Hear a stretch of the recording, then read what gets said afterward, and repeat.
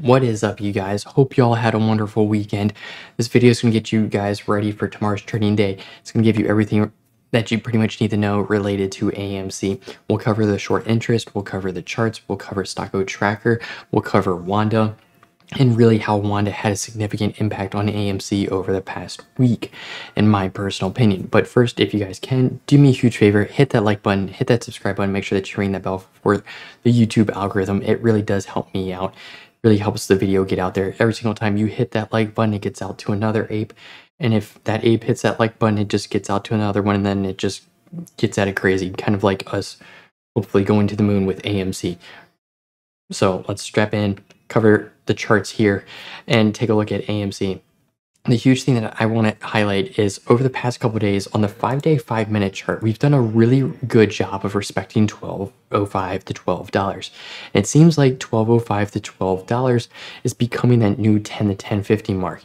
And what do I mean by that? Well, if we hop out to the 1 month time frame and we take a look down here, I have 9.99 to 10.50, and over the past essentially month, we've traded in this channel a good couple of days. We were definitely very comfortable within this channel. If we move back even further here and take a look back here at the end of March, we traded 1, 2, 3, 4, essentially 5.5-ish days in this 10 to 10.50 channel, and we got really comfortable within that channel. Now we're getting really comfortable within this 12 to 12.35 channel. And the huge thing that I'm looking for is us to sit here and test $12.35. We tried to test it here intraday, and we were rejected off of it several times here. So we had 1 test, 2 tests here. And the other thing that I'm going to be looking for is on Monday is for us to just simply test another maybe 3 or 4 times. And the reason why I say 3 or 4 times is because I'm going to come back here to the 18th, not the 18th, the 13th, and really take a look at these candles here. So we wanted to get through 12.35. We were rejected once, twice, 3 times, and on the 4th time we got through it and saw that nice pump in volume come through it. And that's exactly what I'm going to be looking for, is for an hour candle here to close above 12.35. So if we get an hour candle to close above here, it's exactly what I'm going to look for, and that will confirm to me that we respected 12. We broke through that level of resistance, and now we're going to respect it as a level of support with 12.35. It is definitely something that I'm going to be looking for on our moves for tomorrow. And keep in mind, if the broader market is red, the broader market will have an influence on AMC. So we may not be able to test it tomorrow if the broader market is red. So just keep that in mind.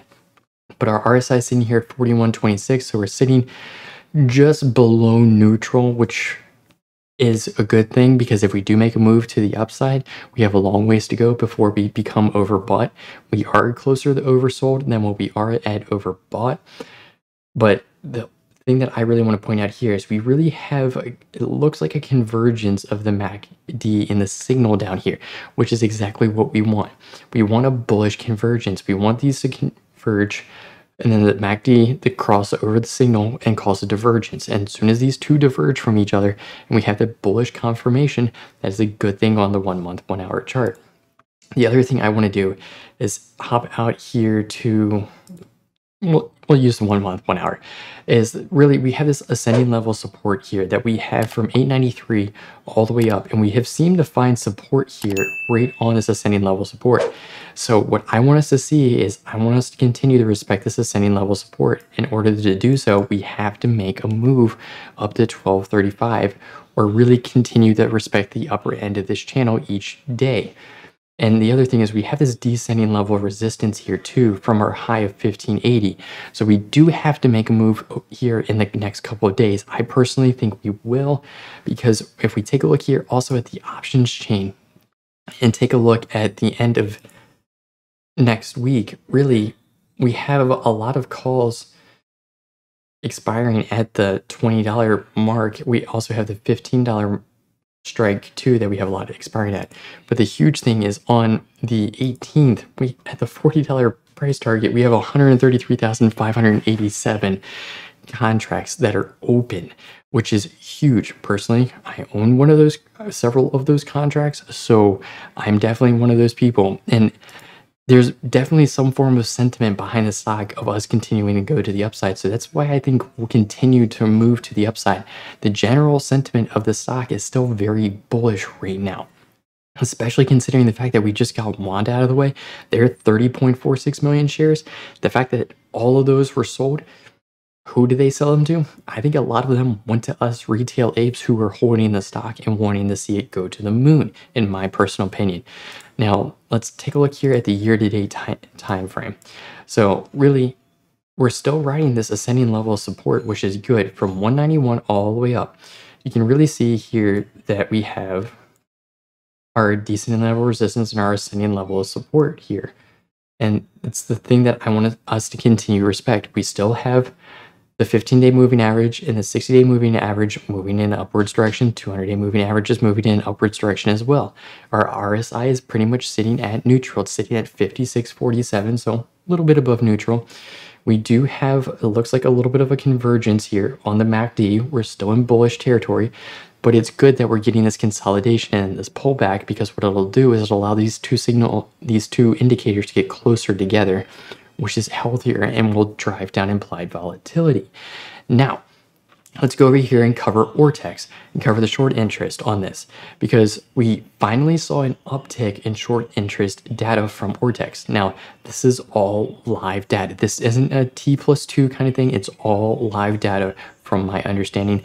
Correct me if I'm wrong down in the comment section. Feel free, because I'm a smooth-brained ape and I need a wrinkle or two added to my brain. So if I'm wrong, let me know. But we saw an increase of 2.33%. So our short interest or free float is sitting at 15.23%. So yes, it has significantly dropped over the past week. Our current short interest is sitting at 76.72 million shares. Previously reported on the exchange as of May 11th was 93.89.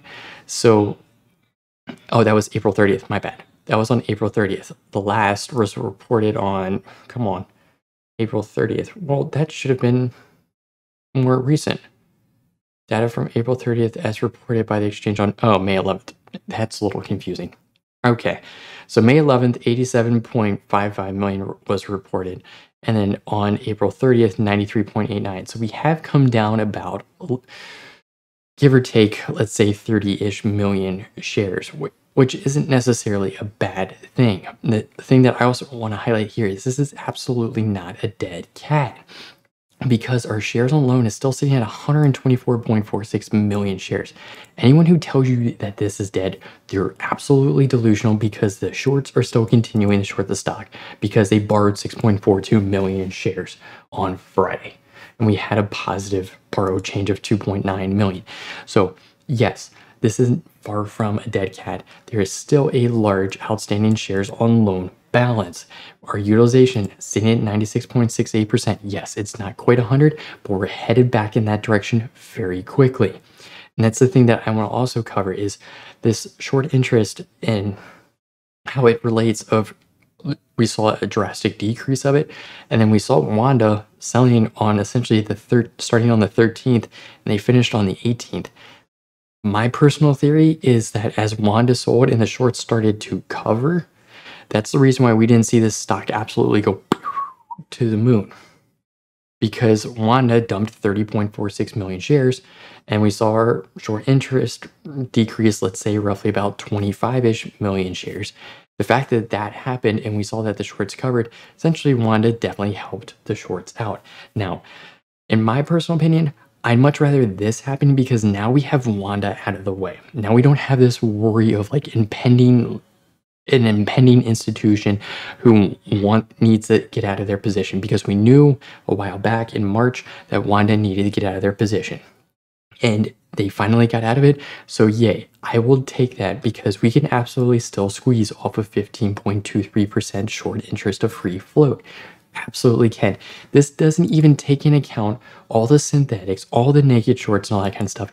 And guys, in my personal opinion, it's a lot higher than what a lot of us think, because they're doing a good job of beating this stock down. And we saw how quickly that the stock went from 1467. If we hop here out on the 5-day chart, come on, let me have this right here. 1467. In the next 3 minutes, they just flushed us down the toilet. So this tells me that if we get over $15, it's going to be a really painful zone for those short positions. And Wanda definitely helped them out, because if we want to talk about this and take a look at the past 5 days here, so let's use the month time frame. So on the 13th, we know that Wanda sold about 96-ish thousand shares on this day. And they apparently primarily did it during the pre-market hours. So makes sense that they sold this here, because we essentially had a very bullish day. Next day, on the 14th, they sold 4.12 million shares sold. So don't know exactly when they sold it, but I mean, we can take a look here and take a look at the block sizes here, and all of these are pretty high. Now, if they sold it during the pre-market, we're gonna have to take a look here. They would have had to do it, yeah, during the day here on the 14th, because all these candles are not reflective of one giant dump. I mean, they could have sold it possibly over, maybe. They could have sold it possibly over the whole entire pre-market, but you have what, 1.46, you have 1.3, so that's 2.7. Yeah, maybe, but definitely over the 14th, they sold 4.12 million shares. This is all confirmed. 9.9 million shares here on the 17th. So if we take a look here, 75, 144, 700. So yeah, 19-ish million. So, and they had a dollar cost average around $14. So they definitely sold up here towards the top. Now, the huge thing that I want to highlight is on May 18th. So on the 18th, they sold 505,000 during the pre-market around $14.98. The other thing that I want to highlight too is they dumped the rest of their position, the rest of it, 16.43 million shares on the 18th, which makes a lot of sense. Of the reason why we saw this downwards pressure, because it was a lot of selling, because they need to get rid of all of their shares. Now, my personal theory is this is the exact reason why we didn't see ourselves just go absolutely nuclear last week, is because we saw the shorts covering, and then Wanda just came in on top and said, hold on, let me back the truck up and sell all my shares, because we knew they wanted to get out of that position. So the shorts definitely did get out with a very lucky position, but this is still far from a dead cat, because we still see 15.23% of our free float, and they're still borrowing short shares. So now that we essentially are trading flat from Wanda having a position, and now Wanda doesn't have a position, and we're about flat right now from before and afterwards, I will absolutely take that, because having Wanda out of the way makes me a very happy person. And if we hop over here on Ortex, we can see that Wanda had 30.46 million shares, which was a significant stake within the company. I think a lot of those shares went to us. We can take a look at this article too. Wanda sells off AMC Theater's stake for $4.26 million. And that's the huge thing, is we knew that Wanda wanted to get out of this position. They are finally out of it, and they only own 10,000 shares now. It's a very good thing for us, because now there's not really a majority holder stake in AMC. There's not one institution that owns a lot. It's like BlackRock and Vanguard are kind of going back and forth. And you might be able to say that us retail investors own the float of it and essentially own AMC now. So take it with what you want. Take it with a grain of salt. Keep in mind, I'm not a financial advisor. None of this is financial advice. So take everything with what I say with a grain of salt and do your own due diligence. But personally, I think we own the whole entire float, in my personal opinion. And now that we own the whole entire float and Wanda's out of the way, now we just have to deal with the shorts and just buy the stock up and just wait for Father Time to come through and just say, margin call, Kenny G, give me your mail, kind of thing. But let's cover the short ETFs also through Stocko Tracker. So we'll see here that we have 11,034 short ETFs that are available. On Friday, we did see some get returned and some also taken away too. So they're shorting the stock not only just through short shares, but through short ETFs. And the one crazy thing that I found out about Stocko Tracker is if you come down here and you take a look at this trading data, on the 21st, 60.9% of our volume was short interest, was short shares. That's insane. So it's 6 out of every 10 shares that were traded were short shares. That's insane, guys. Insane. And the fact is, if we own as many shares as we own, hello, like we own the float. There's a crap ton of synthetic shares, and it's a lot more than what a lot of us think, because there's no way that you can be shorting the stock 60, 57, 55, 61, 48, 56, 47% and like have enough shares, because you have 76.72 million shares plus 124.46 million shares on loan right there. So you already have 200 million shares.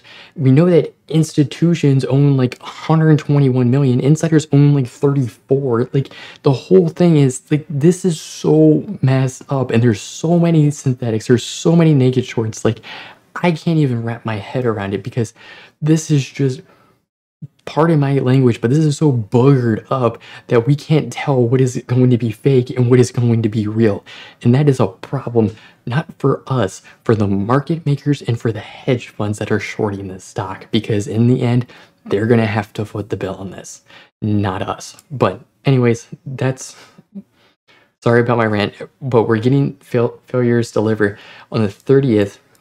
We had 198,447 failures delivered at the closing price of $10.20. That is absolutely huge.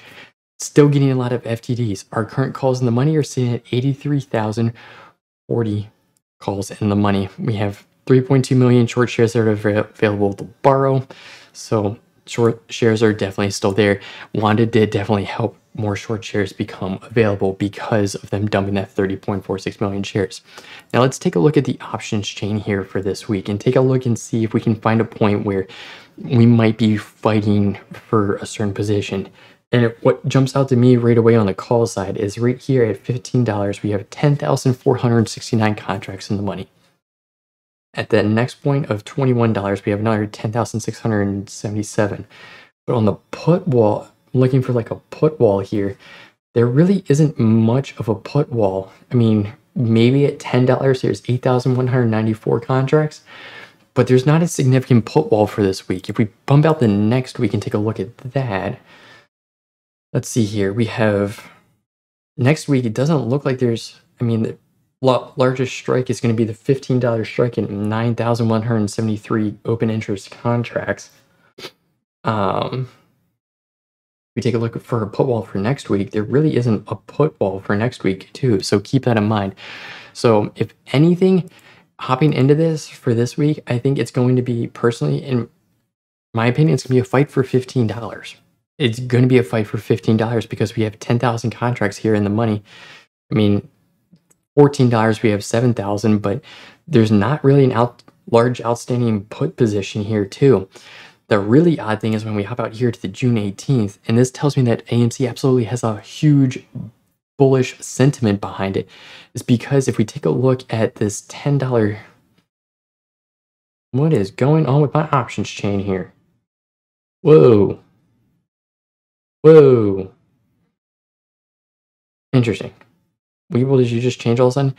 But anyways, if you take a look at this, $40 strike, 133,587 contracts at the $40 strike. Yes, this is incredibly far out of the money, but there's 133,587 open interest contracts at $40. That tells me that the bullish sentiment that people are willing to lob $35 at least at this strike to see if they can get some form of something in the money, because these are the contracts that are going to print you absolute bonkers tendies, because they are so far out of the money that when they do get in the money, you're already going to be up so much that it's just going to roll really quickly. Keep in mind, I'm not a financial advisor. None of it's financial advice, and take everything what I say with a grain of salt. But really, this $40 strike is definitely going to be a point where we're going to have to keep our eye out on it and see if this continues to rise or if it falls, kind of thing. So But really, that's what I got for you guys today regarding AMC. If you guys have any questions or anything like that, drop a comment in the comment section down below, and I'll see you guys in the next one. Peace.